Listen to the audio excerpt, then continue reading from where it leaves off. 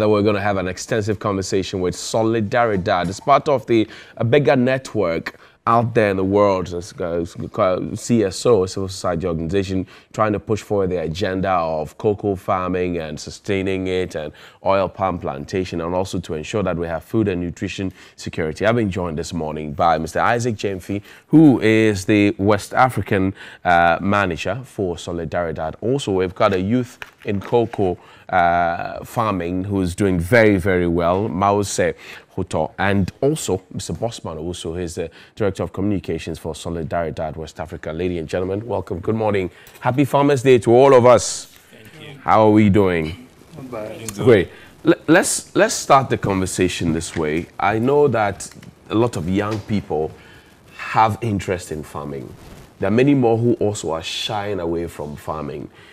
You have an agenda to push young people into farming and to sustain them. Mr. Jemfi, why the emphasis of youth in agriculture? Well, the reasons are many.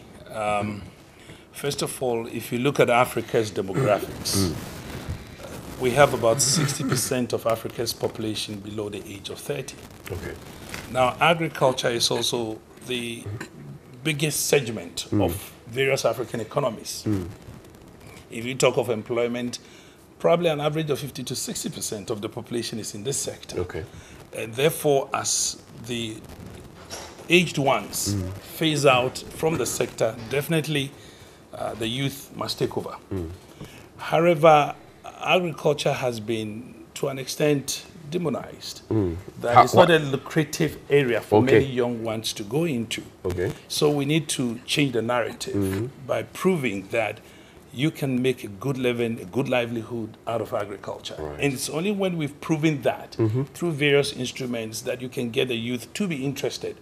We don't just believe in the rhetorics. Youth should go into agriculture. What are you doing to get them into agriculture? Okay. And that's what Solidaridad is. And that's what you're doing. You're leading the charge to ensure that a lot of young people get in there. And I was telling my colleagues that, look, back in secondary school, you offend the law in school, the first thing you're given a plot of land and the cutlass to go and weed. So most people grow up with a mindset that agric is punishment, not knowing the benefits that that comes along with the value chain. How do we change that mindset, for example, in Ghana and West Africa? I have asked people, why would a young man invest his resources in getting a motorbike to run an Okada business? Because there's a business case for such an activity. Right. So the first thing is for us to prove the business case for agriculture, to show that it's profitable. And if you did it in a mediocre way, like our forefathers and parents did in their village, with just a hoe and cutlass, then it's not enticing. So the first thing is to prove the business case that it's profitable, and farmers will go in, or the youth will go in. For instance, if you take the average productivity of, say, cereals and legumes, Africa is doing about a quarter of the optimum. Wow. So if you want the youth to go into agriculture and he's producing a quarter of the optimum productivity, then certainly it's not going to be bankable. Right. He's not going to be able to break even. And your break-even point is indeed very high. Right. In a very competitive global economy, you cannot also compete. So those are the issues. So first is to prove the business case. Okay. Now, you need the financial sector also to respond to the needs of these youth. So you also have to prove the investment proposition. What is the investment case? Normally, a bank would not want to give a farmer loan to go and purchase stuff, because at times they also don't understand the crop itself. You just mentioned oil palm. Right. It will intrigue you to know that if you put fertilizer on an oil palm tree, it takes 36 months before the tree responds to your fertilizer. Really? Sure. So a banker who sits in the bank and gives you funds says, well, I've given you money, you've purchased a few bags of fertilizer, well, come and pay me back after harvest. He doesn't know that it takes 36 months. 36 months. So the tree is pregnant 36 months with your fertilizer until it delivers. So one of the things we do is to also work with these financial sector institutions to understand the crop, so that you can develop tailor-made, special purpose financial products that address these types of needs. Great. Let me bring Mausi in. Mausi, you're an example. You're in the farm now as we speak. What does the young person in Ghana need to get into agric? I mean, Mr. Jemfi has spoken about the business sense, the proposition, and all of financing. What do we need as young people to get into farming? Well, young people need quite a number of things in order to get into farming. But I will concentrate more on access to capital. Okay. You know, before you can start anything like farming, you need capital in order to do your farming. And also we need that kind of training. Okay. And so thank God Solidaridad is doing that. And so if the youth doesn't have that technical know-how on how he or she will go into farming, how can it be? And so if you have that kind of technical training, you will know exactly what you are supposed to do and what you are into. Tell us how you scaled that hurdle. The first time you decided that I want to go into farming, what did you do? Did you have land available? Did you have cash sitting down? Did your father give you his farm? What happened? All right, so as a young female like me, it was very difficult for me to get access to land because people believe that farming is not meant for female. Really? Yeah. And so it was somehow difficult, but I was able to push through. And then when we talk of access to capital, in fact, it was hectic. Simply because no bank, as said earlier, no bank will be willing to give you money or give you loan in order to do your business. But then I did it through my personal savings and then through the help of my family members and friends. And so for the skill training, Solidaridad has given me that. And so we were taking through a thorough 6-month training. We did both practical and then the theory. Okay. So with that, I was able to establish my own. What's the scope of your farm? Well, now it's 2.5 acres. Wow. Yeah. Wow. How long have you been cultivating? Okay, for 2 years now. Wow, you've done well. Congratulations. I'm proud of you. A lot of people will not understand this, but when it starts growing really well, we'll do. Bosman, let me come to you at this point and ask you, she mentioned that you had done some extensive training, practical and theoretical. What are the details of this training that you give to young people to entice them into farming, I must say? The idea behind everything we do is to professionalize farming, for instance, for our young ones. Isaac already made the case for attracting the youth when they find farming as profitable. Okay. But it is also important that as a civil society organization, we do what we can deliver within our mandate. Solidaridad, under our Youth in Cocoa program, financed by the MasterCard Foundation, has provided what we call skills for the youth.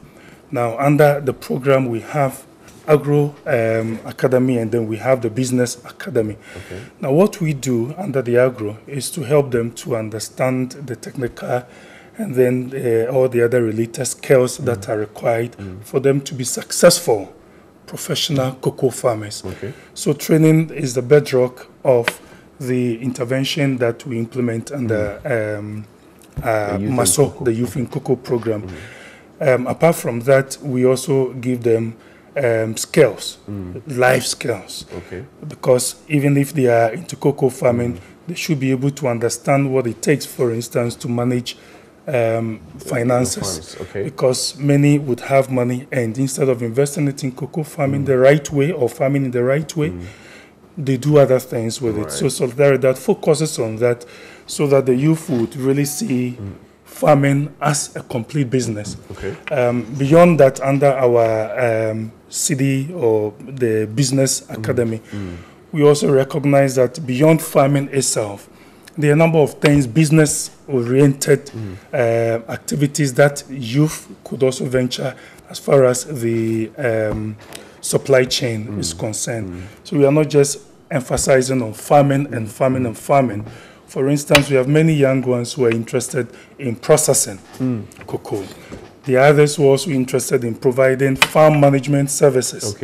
They sell inputs to the farmers. So the entire value chain is taken into consideration. So just about those who till the debt and plant the seed. Even though the interesting thing is that through our program we realize, so for us the target was about 10,800 farmers.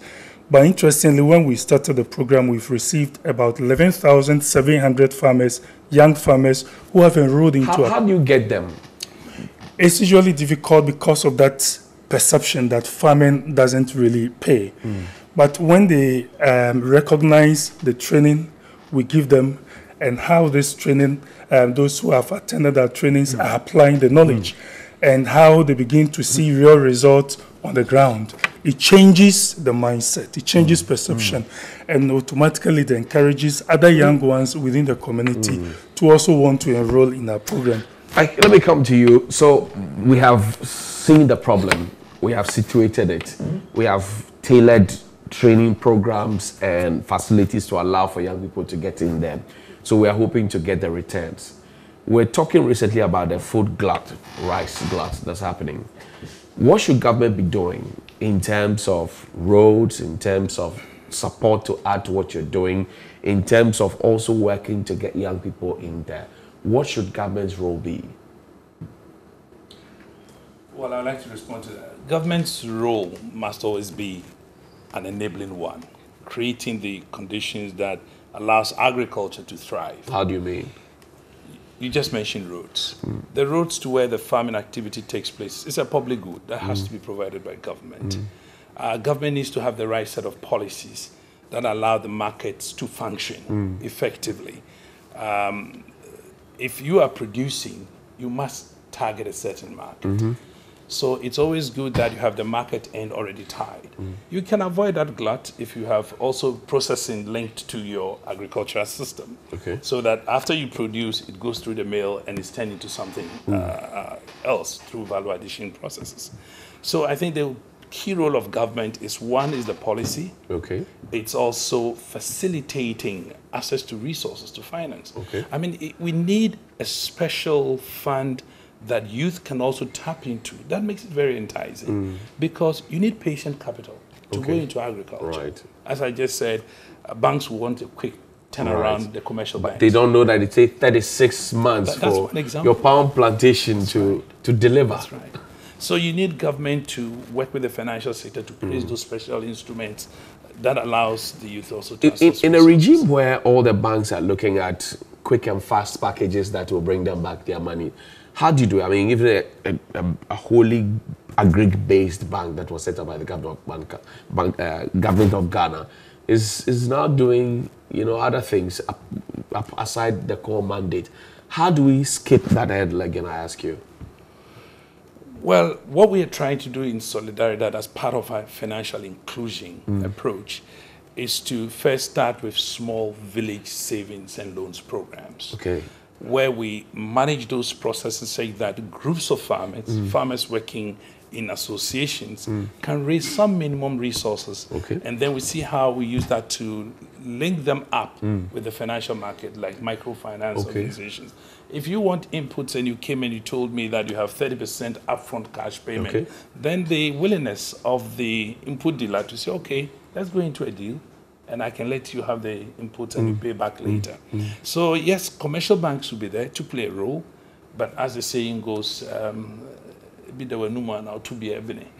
have a little in your mouth, then you have the patience to wait for the other one to well roasted so you can enjoy. Our approach is to promote that small scale community mobilization of resources and then linking them up progressively with the financial market. And we've seen tremendous work happening in our work in Solidaridad. Solidaridad is 50. We'll do quickly, apologies, the activities lined up. But a point of interest though, Mausi, so do you have a ready market for your produce?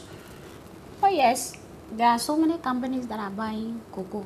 And so, Solidaridad hasn't specified us to a specific company that when you produce your cocoa, sell to this particular company. Okay. But then we have so many companies. So there's ready market for you? Exactly. Okay, so you don't suffer? No. Once you harvest, there's ready market? There's ready market, okay. Because the quality is also good. It's really good. But Bossman, tell me, what activities have we lined up for Solidaridad at 50 years of championing agric? A number of them. This morning, for instance, we are showcasing or spotlighting youth in agric, and we started with you here.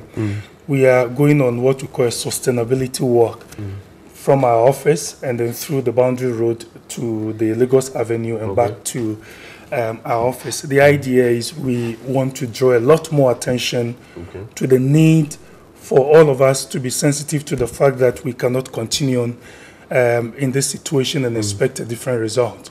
So we invite as many people as possible to join us this morning in the walk. Where's the office? At East Legon, East Legon. Very close to the ANC Mall. Okay. But apart from that, we have learned a lot of lessons, 50 years of implementing bringing sustainable solutions to supply chain. We want to be able to share those experiences with our partners, with stakeholders here in Ghana, to see what lessons we can learn from them. Because we're also a global network organization, beautiful experiences from other areas that can be useful to our situation here in Ghana. So we would culminate that in that dinner gala that will take place next week. Is limited invitation, right. But the idea is to share our experiences with the Ghanaian public and then policymakers and our partners to see what we can learn in order to improve upon what we do. Most grateful for your time, and you've been hearing from the champions. Solidaridad, they've been pushing forward the agenda of cocoa production, especially for young people, also oil palm plantation and ensuring food security and many other things. I've been joined this morning by Mr. Isaac Jemfi. He is the regional director for Solidaridad West Africa, also a youth in cocoa farming, Mause Hoto, and head of communications Solidaridad West Africa, Postman Owusu.